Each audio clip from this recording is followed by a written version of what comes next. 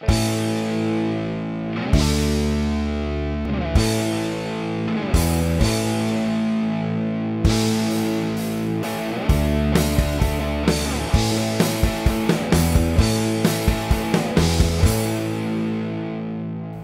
what's up, everybody? I am Marty Derosa, and this is Brunch with Marty. My guest here today is Chicago stand-up comedian Mike Lebovitz. Hey, how's it going? Mike, how you doing?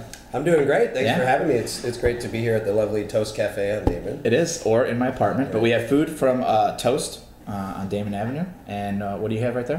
I got the stuffed French toast, which is it's stuffed with something. I don't know. I got the chorizo and eggs, and at some point we will switch. We'll switch it up. We're gonna, because you know what? I like you. I don't care. Hey, yeah. I don't care where you've been. And I think we should. Cheers, man. Cheers to that. I think we should, when we switch plates, we should switch silverware too. I don't think so. That's a little too disgusting for my taste. Fair enough. All right. But okay, so this is the first episode, and thank you very much for being on. My pleasure. Thanks. And you're one of my favorite comedians, and just a friend. I consider you a friend. Yeah, absolutely. So that's cool. Yeah. And basically, we're just gonna get to know you a little bit for all the people in the internets. Awesome. And so basically, give a quick introduction to yourself. Okay. Oh wow, I wasn't expecting that. Okay. Now I want to eat, so that's why I'm gonna do. I was seeing this potato has been on my mind for the whole 2 minutes. So okay. Well, my quick introduction to myself. I'm a Chicago native, which is a little bit unusual for a Chicago stand-up comedian, but I don't like to wear it on my sleeve. Oh, really? Some comedians wear that on their sleeve? Yeah, a little bit. Wait, some Chicago comedians wear the fact that there's Chicago comedians on their sleeves? Yeah, literally. I find that shocking. Yeah, I know. Well, and it's also like, welcome to the greatest city in the world. You know, it's like, no, It's one of the maybe greatest 50 cities in the world. Let's not get ahead of ourselves. Do you think there's like a Tokyo comedian who's like, yeah, this is the greatest city in the world? And he sounds just like our friends here in Chicago? Yeah, right, but he's actually right. Right. It is one of the greatest cities in the world. No. So whatever. So you're from Chicago. I'm from Chicago, and I live here now. I moved back to do improv about 7 years ago after college, and I eventually made the transition to doing stand-up comedy because I got sick of working with other people. Okay. So now I've been doing that just exactly. Because you're selfish? Years. Are you a selfish person? No, because they're selfish pricks. Okay, all right. Not you. No, I'm very generous. I want to stop you real quick. You went to, and I don't even know the name of the where did you go to school? I don't know if they want me advertising this. No, it's like Oberlin College. I always love that too. Oberlin College. I better not say like this podcast will put Oberlin College out of business. Out of business, right. No classes on Monday. A Chicago comedian mentioned our name on a podcast, and now we have to close our doors. Right. So, but they're always sending me letters like asking me for money. It's like, well, I won't give you any money, but I will put you out of business. So this isn't your like typical like. It's a liberal arts school. It's a little hippie college. Okay. I majored in LSD. Okay. And come on. Come on. What did you major in for real? I majored in theater. And if you joke again about that, you're gonna have to leave. Why is that? Because we don't talk about drugs on the show. We don't? No, not at all. Oh man. Now drink your mimosa. Right. No, okay. What were you putting in here with that eye drop? What did you? Just eye drops, because I want you to shit your brains out uncontrolled. I don't know if you know that, but if you put eye drops in a drink and people drink it, they will shit their brains out. Is that right? Yeah. You're not supposed to drink the eye drops. Mm-hmm. No? Not at all. Because some kids did that and the teacher shit herself to death. I don't know if she shit herself to death, but she got real sick. I like to think in my world she shit herself to death. Really? We live in different worlds. I like to think that she's okay. Was it weird when you were done with that? When I was done with that, was that weird? When you graduated? Well, when I graduated... Did it feel like, okay, now I have to go back into this real world as opposed to this, like, little fantasy world we were living in? Well, I was a little unfit for reintroduction. Yeah, it's a little shell-shocked. Well, also, when I was graduating college, I knew that my girlfriend at the time was pregnant. Okay. And now we're married and we have an 8-year-old son. Okay. But I've heard a little bit about Isaac. Yeah. I talk about him on stage in really inappropriate ways. So that had to like stop. I almost said that. That had to stop the fun, getting a girl pregnant and then having a kid. Oh, dude, I mean, those were... But you don't seem like... You seem like somebody who's not like, well... Life's over. Time to be a parent 24 hours a day, 7 days a week. Yeah. Well, I mean, I am a parent. You know, right. I'm unemployed, so you're a stay-at-home dad. You're a stay-at-home dad at night, and a stay-out comic at night. Yeah. Stay out of home comic at night. Right. I'm a stay-out-of-home comic at night and a grumpy, hungover dad during the day. But no, I mean, this is 8 years on, so I mean, initially then that was like. fucking nervous breakdown city. Population, this guy. This you got, and your Population Medea. We've been together the whole time. So I just got married. I was resisting getting married forever because I had one joke about having a long-term girlfriend who I wasn't married to. Right. And then, like, you almost want to tell her, like, you know, I married you, gave up not just being single, but, I mean, you weren't single, you were together, but you gave up that one joke. Right. Yeah, no, I gave up 30 seconds of my act for you, Dave. But there was a part of me that was like, ah, shit, if we get married, I won't be able to tell that joke anymore. And I don't tell it anymore, and it's a great joke. And it's not just 30 seconds. That's 30 seconds from one show. Think of how many shows you would do and how many times you would tell that joke. Sure. Absolutely. Do you feel like no topics off balance? You can joke about anything you want to joke about? I always felt like, and this is why actually one of the reasons I stopped doing improv and started doing stand-up is because in improv I feel like I would have an idea. Right. And like I'd be like, hey guys, let's try this. Let's all molest our kids. Right. And they're like, oh, and they're supposed to say yes, but like, oh. Yeah, where's the yes and now, you fucking square?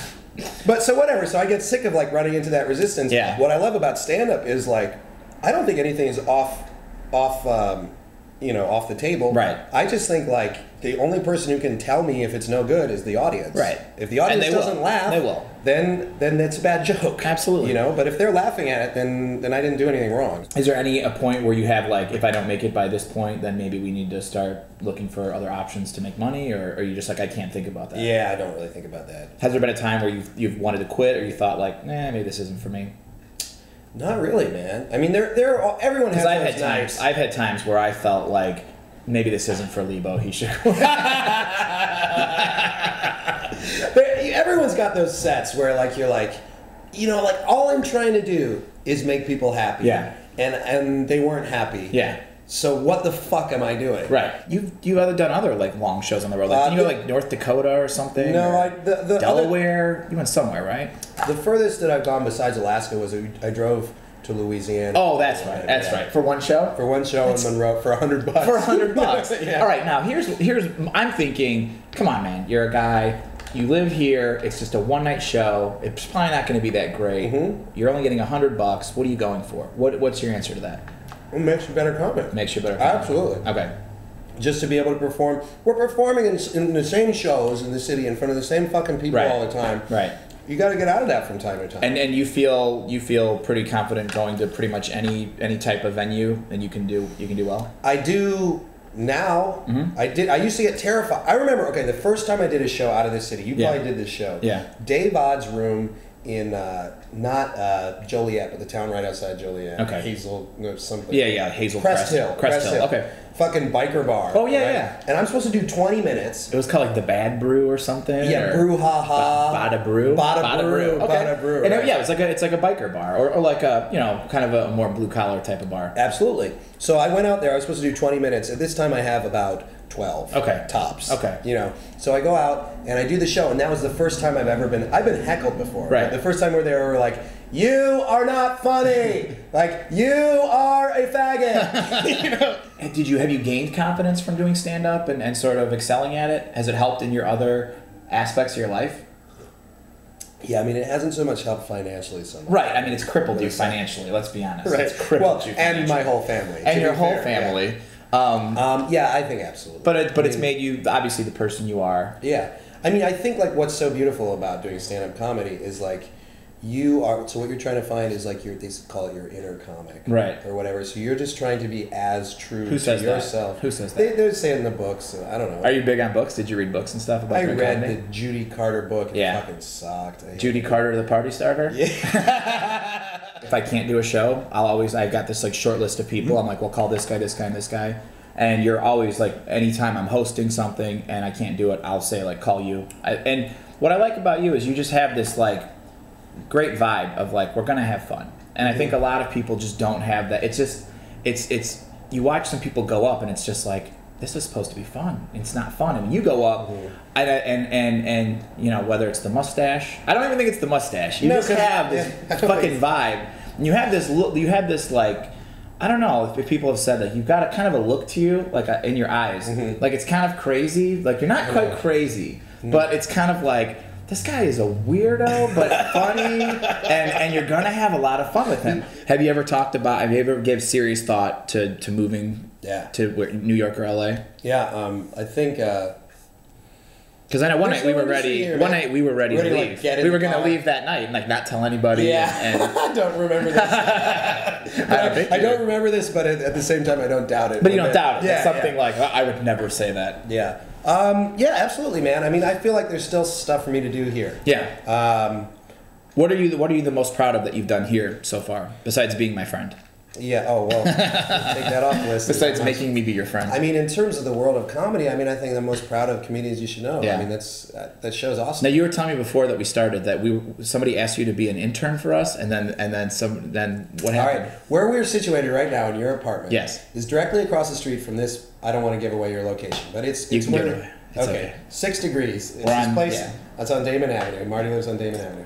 And there's this, it used to be called Whiskey Road. It used to be a million things. It was Chinaski's. Remember when it was Chinaski's? Okay, and they did the whole is that where you got theme. unlimited bacon? Well, no. Whiskey Road was unlimited bacon. They used to have like a movie marquee that just said free bacon.